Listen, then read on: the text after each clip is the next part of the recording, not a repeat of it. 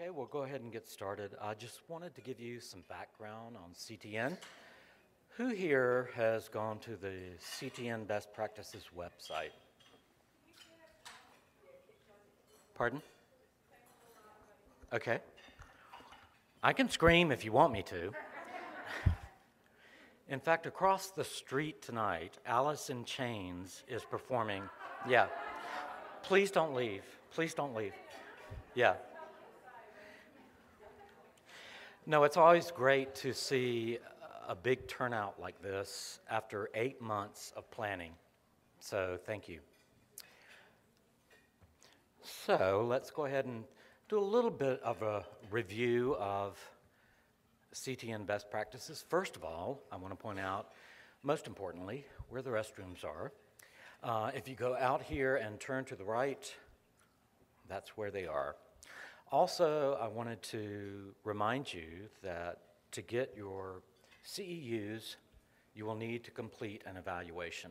And those are in the packet you have where you're sitting. And if you could turn those in where you signed in, you will get a certificate.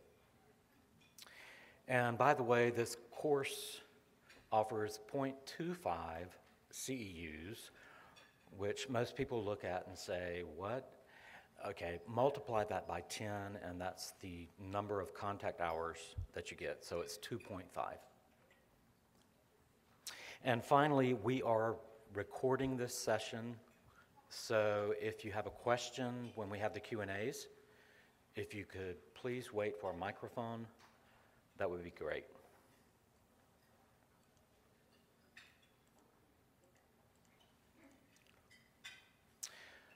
So, CTN, best practices. It began as an NIH roadmap project back in 2004. Dr. Robert Harrington, who is the director of Duke Clinical Research Institute, DCRI, was the PI for that project. And it ran for 4 years, funded by the government. And now the Duke is now funding that project. We had 4 aims, but one of our primary aims was to provide resources for the clinical research sites. And to do that, we created a website. And that website went public in January of 2006. I keep pressing the wrong button, sorry about that. And we started up with a group of study coordinators that looked at the content we wanted to post on the website, reviewed that, kept it updated. And initially it was 10 members from 9 cardiology sites. But we have since expanded, since the DCRI is now funding it, to 12 members, and they are representing 10 sites and 6 therapeutic areas. So we've kind of expanded what we offer on the website now. We have a monthly teleconference with those coordinators, and we have an annual face-to-face meeting. And we don't just do the website. We do this symposium, and there are some other projects that we work on as well. As far as the symposia are concerned, our first 2 were held in conjunction with the American College of Cardiology annual meetings. We had 64 people at the first one, 80 at the second. I don't remember the number at the third because I was stuck in the Chicago airport for that one. Yeah, definitely. It was a low number, but it looks like we have a good turnout tonight, which is great. Anyway, we've certainly proven the need for this kind of forum, as well as the website that we have and the tools that we offer. We tentatively are planning to have our next symposium at the next ACRP meeting, which is going to be in Seattle. So a little bit cooler than Tampa.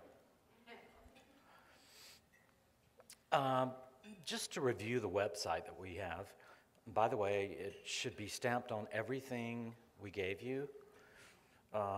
We gave you a mouse a wireless mouse. What else did we give you? A pen and a cell phone holder and a folder packet. And if there's something in there that does not have the website address on it, please let me know, because I need to change that for next year. As I said, we went public with a website in January of 2006. I think that month we had 100 and some visits. Last month we had almost 24,000, and this month we are on track to break 25,000. So a lot of people are coming to the website. What's great about it is it's free. And even better, you don't have to log in. I'm sorry to disappoint you with that. I know you wanted another account, another password, whatever. And we have visitors from all around the country. I've put a few up here on this slide in order, beginning with India, going down the first column, second column, third column. These are the countries that visit us most often outside of the U.S. So we do have quite a bit of traffic. But this website really wouldn't be much of anything if we didn't get stuff from the people who come to it. So I'm begging you, I'd get on my knees, but I am begging you to please send us some content, comment on what we have. There's got to be a tool you use that you could share with other people that could make things easier for what they do. So please send us your tools, your feedback, any ideas. If you think there's something we should add but you don't have it yet, let us know. And more than anything, let other people know about the website, because I'm convinced that's the way we've gotten people to come to it, passing the word along. You probably have noticed a remote there at your station where you're sitting. We have an audience response system for this program, and it's an attempt to bring you in to the program. We want to hear from you. So what I'd like to do right now is test that system. So this is the remote you have. I'm assuming everyone knows how to work a remote. So I'm going to ask a question. I think we have 3 here. I can't remember. And then at some point, there's going to be a timer that appears on the screen. I think you have 10 seconds to answer the question. So wait until the timer appears, and then press your answer. At the end, we'll show the responses. So the first question I have is, have you attended a previous symposium, a CTN symposium?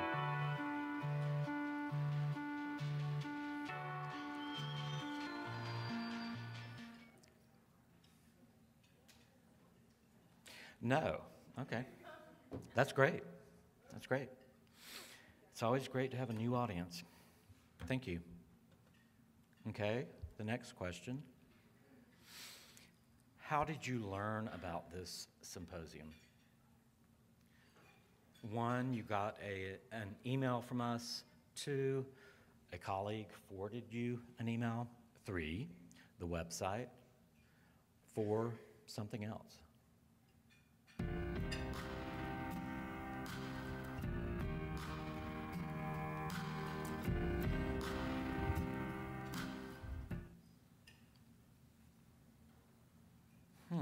Okay. I wish 3 had a few more answers, but okay. Oh, okay. Okay. Thank you. Thank you. Good point. And I believe this is the last question. How often do you visit our website?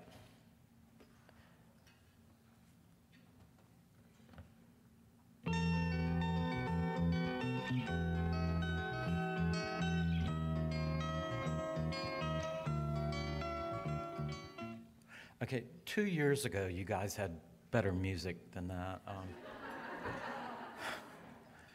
Okay, let's see. Okay, the 22% who said they've never been there, that's going to change, right? After tonight, right? Okay, okay, good. Once again, there's the address. So like I said, it's on everything you have, and if it's not, let me know.